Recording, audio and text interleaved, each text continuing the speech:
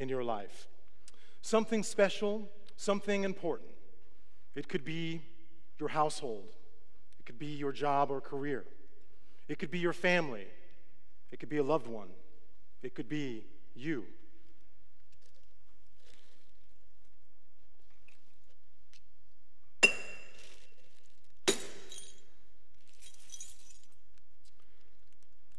This was Job.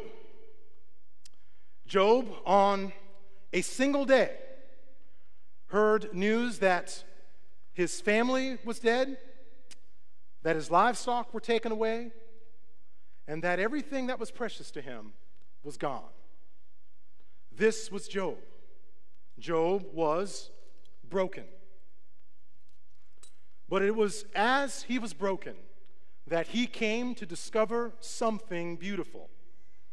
Something beautiful and something wonderful. I guess we can say that as Job came to this moment, he did something beautiful, something marvelous and miraculous. It says that he tore his clothes and he worshiped and praised God, saying that naked I came into the world, and naked I shall depart. The Lord gives, and the Lord takes away. The Lord gives, and the Lord takes away.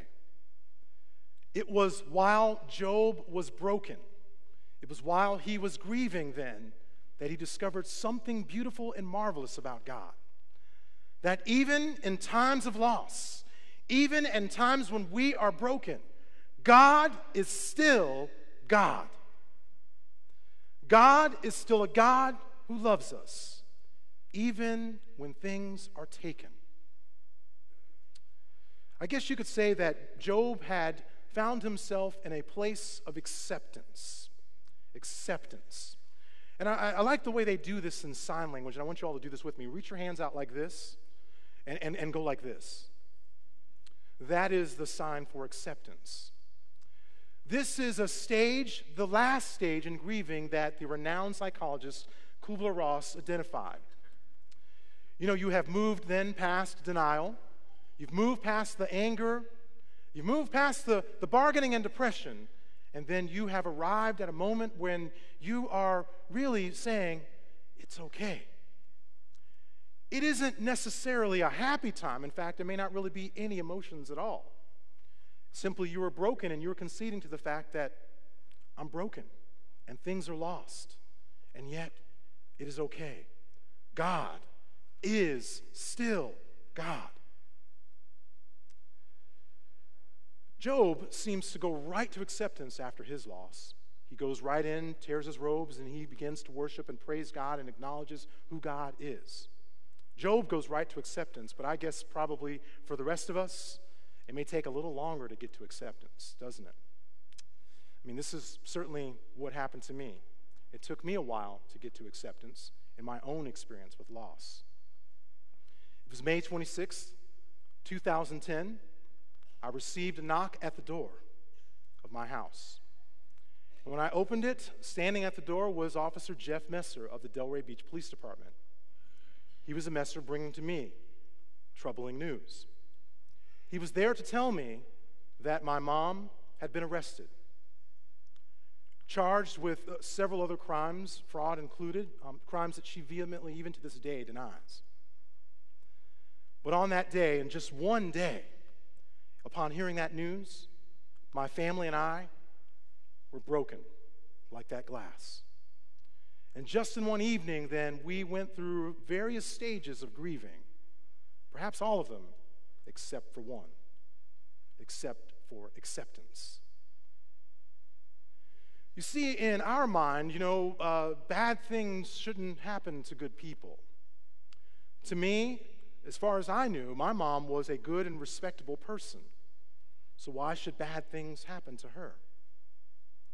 That is called, by social psychologists, the just world theory. Just world theory. And it is a popular and common notion that good things happen to good people, and bad things happen to bad people. Well, I always thought of my mom as being very good. Job was regarded as good, righteous in all the world. And yet, strangely, bad things were happening. When you are a just world theorist, then, it is hard to accept loss. We have a God who not only gives, but a God who takes away. When we are in grief, when we are broken, and we have a just world theory in mind, it is hard to see the love of God for all the pieces of shattered glass. It was hard for us to see, in that time at my mom's incarceration, any good. All we knew was that God had taken away. All we wanted from God was to perform some miracle, some wonderful thing to give us our life back, to give us our mom back, to give her her freedom. But it didn't happen. At times like that, I guess we wonder in our brokenness, is God really God? Does He love us? Does God still love us even when He's taking things away? Well, the answer is yes. Yes, He does. There's a passage I want to share with you from Hebrews chapter 12. And I invite you in your Bibles at home, or certainly make a note for yourself on your folder there, but I want you to mark this verse well. This is from Hebrews chapter 12, and it starts at verse 7. It is about being broken, but it is also about being loved. And it says, Hebrews 12, verse 7, endure hardship as discipline. God is treating you as sons. For what son is not disciplined by his father? If you are not disciplined, and everyone undergoes discipline, then you are illegitimate children and not true sons. Moreover, we have all had human fathers who disciplined us, and we respected them for it. How much more should we submit to the Father of our spirits and live? Our fathers disciplined us for a little while as they thought best, but God disciplines us for our good, that we may share in His holiness. Now, no discipline seems pleasant at the time, but painful. Later on, however, it produces a harvest of righteousness and peace for those who have been trained by it. God disciplines those He loves. Even when things are taken, God is still God. God still loves us. God is our Father. And let me ask you all parents, a show of hands. As loving parents, how many of you have taken things away from your children when you thought it might harm them? Let me see some hands here. Yeah, if all of you as loving parents will take things from your children so that they are not harmed, how much more would a righteous God in heaven, a Father of all mercy, take from us things that could harm us, and even worse, kill us? Understand that all the things that we have in this world, all of our treasures, are perishable. They are mortal. They are things that may actually distract us from all that God is giving us in heaven, eternal life itself. As those things are taken away, we come to see then all the more that God has given us. God gave us His Son. He gave us His Son, a human being, a righteous one, to stand among us in flesh and blood. But God also took away His Son. Jesus was taken away when He was arrested. Jesus was taken away when His body was removed from the cross. And then 3 days later, Jesus was taken away at His resurrection. And then 40 days after that, Jesus was taken away when He ascended into heaven. Jesus, the single mortal man, is taken away. But God has given us so much more by His Spirit. We have then, by the Spirit then, Christ multifold, multiplied among us. We have Jesus Christ's Word scattered and spread all throughout the world. We have Jesus Christ's body broken for us and shared among the multitudes. We have Jesus Christ in the pieces of himself scattered among us right here today in the people of God. Jesus, the one man, is taken away, but by the Spirit, we have Jesus multifold.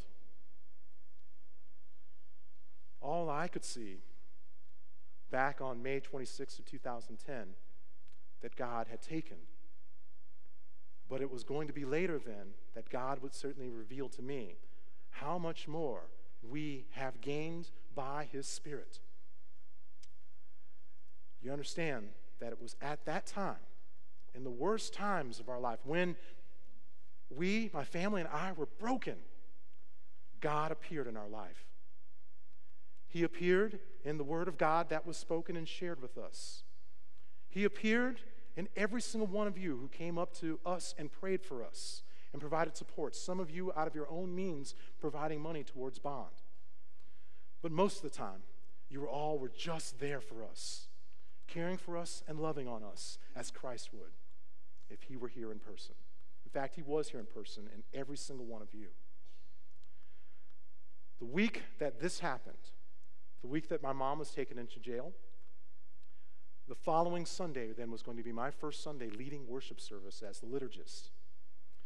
Now you can imagine the anxiety and the anticipation I had of standing before all of you on that particular day. But what became very apparent to me as I was standing there, as it is today, was just how full the church was. How while something was taken from me, I could then see how much God had given all of us through you.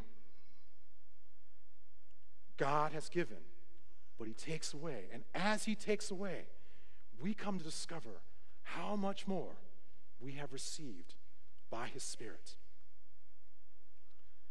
In the Spirit then, by the Holy Spirit then, all of you then who are here today are like Job. You have come here to worship, to praise God. You have come here to hear his word and to receive a God who is broken and given to you in the shattered pieces of our Lord and Savior, Jesus Christ. You have come here to be among the various pieces of the body of Christ, now assembled for worship. Therefore, I invite all of you, whenever you feel like that piece of glass back there, when you feel yourself broken, to come here to worship, to come to acceptance, to come here and receive God's words and promises, to come and receive his body and blood, to come and receive the love and the fellowship of the body of Christ and the people of God. All of you are welcome then to come to acceptance, no matter where you are in your stage of grieving. Come here to find your place in acceptance. My mom was taken away.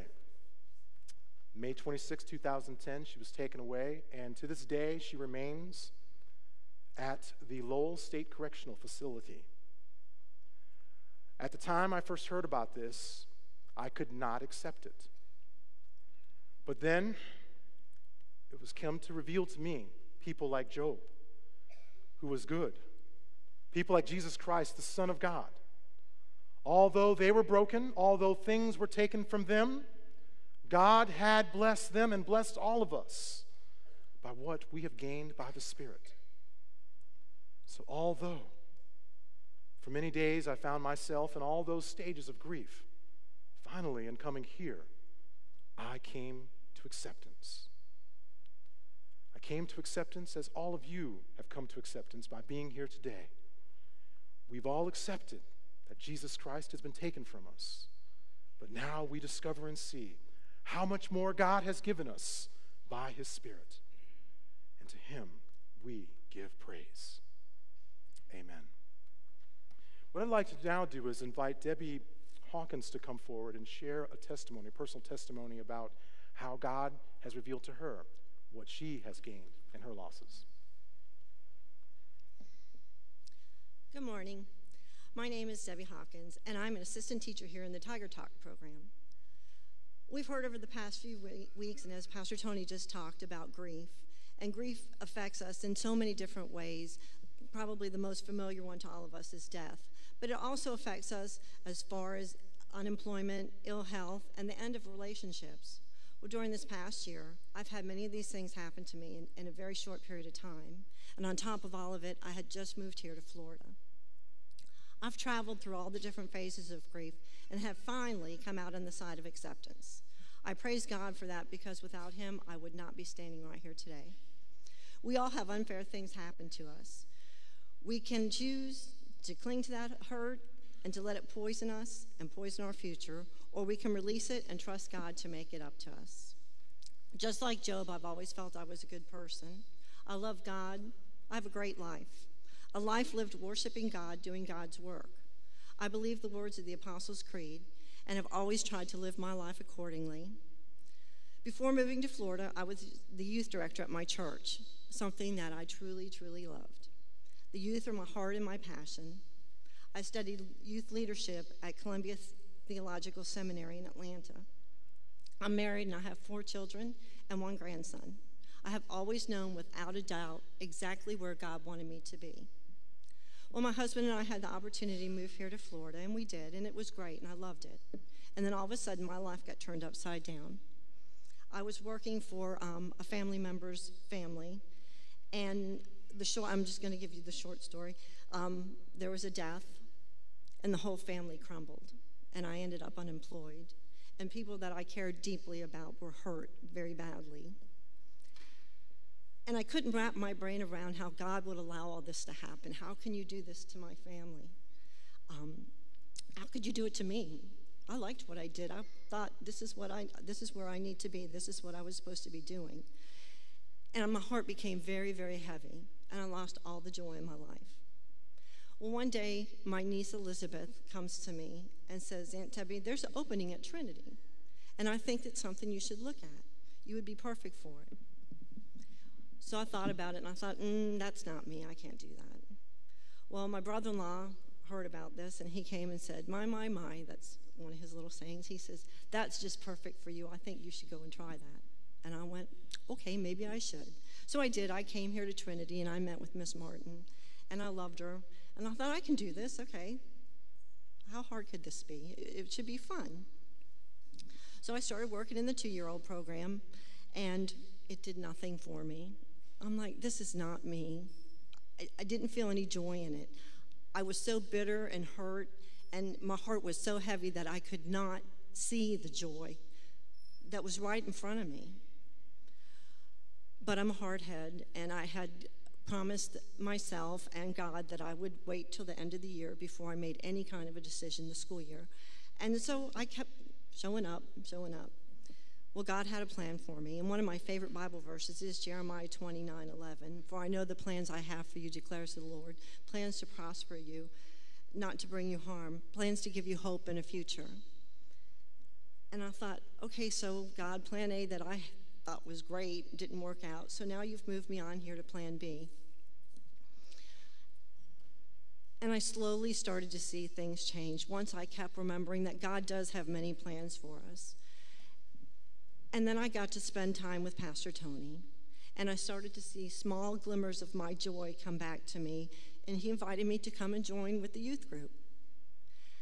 And it was great. And then Sally Bothers became a God-bearer to me. She probably doesn't even realize the impact she had on me. It wasn't so much what she said, but just her being the wonderful Christian role model that she is. She became a support that I desperately needed. And then Miss Sandra and the children had a huge impact on me. When the kids would run up to me in the morning and give me a hug, and they would say, I love you, my heart started to melt. And it wasn't quite as heavy as it was. I was finally getting my joy back. And I started doing things that I always love.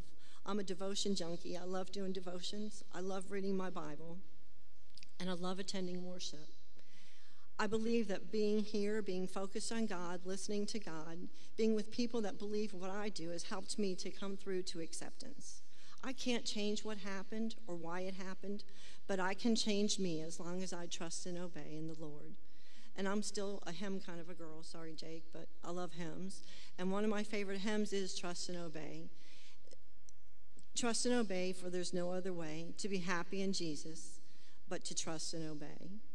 I truly do love working with the children. Yes, a part of me will always miss the youth and the older kids, but God has put me here, and I believe that in my heart. I believe it so much that I'm actually in the middle of taking some classes to get certified that I might be able to work here full-time when and if the need arises. I thank each of you for your Christian faith and for sharing the love of the Lord with me, which has helped me to turn something broken into something beautiful. God bless.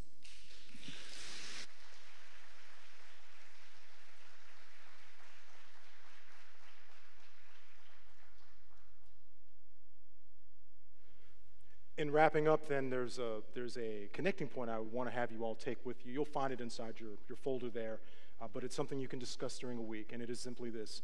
See Job 2:10, which is printed for you there sometime this week, and then discuss among yourselves what trouble is it that you have difficulty accepting and why. Spend some time doing that. But Debbie, you're not the only one who's a hymn kind of person. I know Jake likes hymns also. In fact, I think we all like hymns. Amen? All right. And there's one particular hymn that I want us to maybe stand up and sing together. It is what we call the Common Doxology, Praise God from whom all blessings flow. And we're going to get a little help here from Jake to get us started.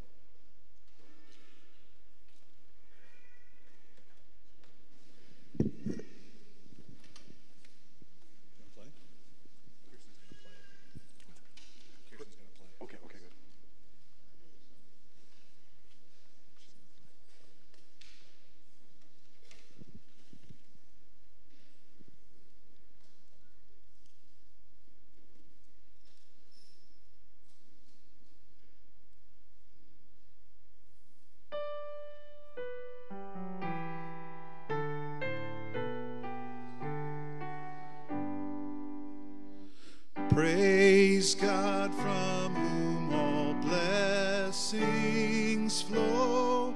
Praise Him, all creatures here below. Praise Him above, ye heavenly host. Praise Father, Son, and Holy Ghost. Amen.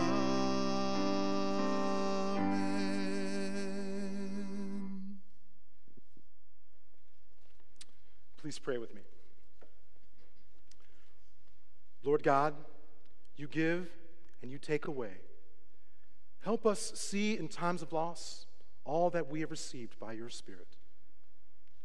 Lord God, you gave us your Son, so when ours are taken, we know you are God. Bless our Memorial Day observances tomorrow as we remember the sacrifices that brought us and so many others in the world freedom.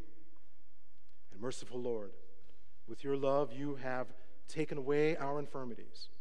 By your word and Spirit, give comfort to those among us who suffer in any way. Give all those for whom we pray hope and take away their suffering. Lord God, be with all those in our school who are traveling this week to destinations and bring them home safely to their families. Lord God, all this we pray in the name of Jesus, and also we pray the prayer you've taught us. Our Father, who art in heaven, hallowed be thy name. Thy kingdom come, thy will be done, on earth as it is in heaven. Give us this day our daily bread, and forgive us our trespasses, as we forgive those who trespass against us. And lead us not into temptation, but deliver us from evil. For thine is the kingdom, and the power, and the glory, forever and ever. Amen.